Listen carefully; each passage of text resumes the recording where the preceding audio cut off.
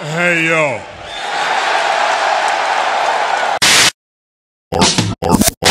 Art 101 with Mr. Burgher.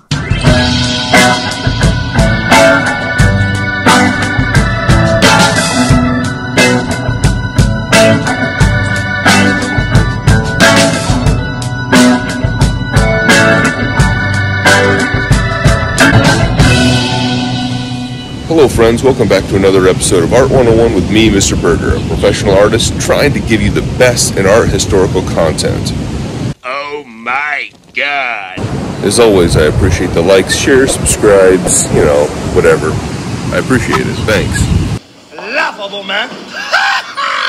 As you know, I generally focus on artists and things like that, but this one, we're going to focus on some subject matter. Oh, talk to me, good buddy. So here I am at the beach, and the water's really rolling in. That really makes me think about all of the artists that have really put a focus on the water. So let's take a look at some of the artists that really have created some awesome images of water. Hey, is that Old Man River? Now we could talk indefinitely about different artists that had a great work with water in it, or even artists that utilized the element of water quite regularly. But for this one, I just want to focus on 11 artists that I feel really nailed the element of water, who I personally have a high level of esteem as colleagues and artists, and whose skill at rendering water is really exemplary. So the idea came from where? I just pulled it out of my ass, sir. Put it back in there because it sucks. Isabel Emrich is a Californian artist who has mastered women underwater. To be fair, there are many artists that have done the same sort of subject matter, but I really feel like she does it in a very unique way of creating a portrait. Well, I really only had imaginary girlfriend. Now, Winslow Homer is an artist that I've looked at before, but I tell you, from watercolors to oil paintings, his renderings, including water, are really top shelf. And in my mind, his paintings that are like these are what make him an American institution.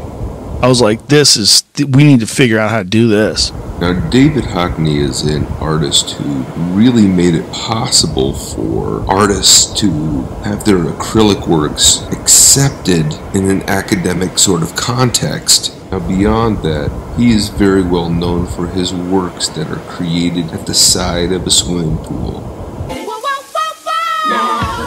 It would be an absolute crime if I did not include Claude Monet in a list of artists that create wonderful depictions of water. From Impression sunrise all the way to his water lilies that were painted in his flooded backyard, he is recognized as the impressionistic master of water. Yeah, I think so, yeah. Esther Roy is an Italian artist who is now living in Southern California.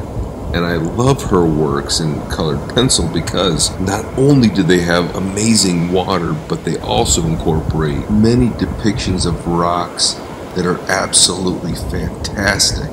You just sit back and enjoy the magic of rock. J.M.W. Turner is very well known for his nautical paintings as well as his paintings of bad weather. As a romantic artist, typically he would have these elements representing God's emotions toward humanity, like the aggressive waters we see in the slave ship.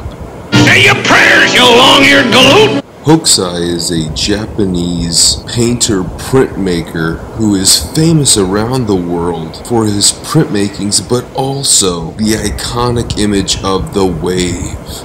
Prints like his were a major influence to the Impressionist painters of the mid-1800s. That's right. Now I gotta tell you that Gustave Courbet is the first artist that comes to my mind as I stand on this beach in his painting, The Stormy Sea from 1869. Many art academics give Courbet credit for developing the modern landscape seascape. Please continue. I'm a big fan of the way surrealist Salvador Dali incorporates water into his surrealistic paintings and landscapes. Through surrealism, water can take on so many different forms and endless numbers of bizarre possibilities. This is the best thing I've seen all day. The best. Frederick Edwin Church was a central figure in the Hudson River School of American landscape painters. His large-scale paintings really allow the viewer to feel like they're in the moment, in the space, next to that water. Right. Just one more.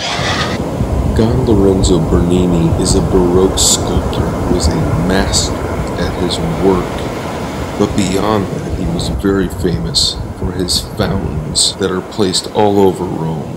And because his works actually contain water, he's probably my favorite artist to have water as a subject matter in their artworks.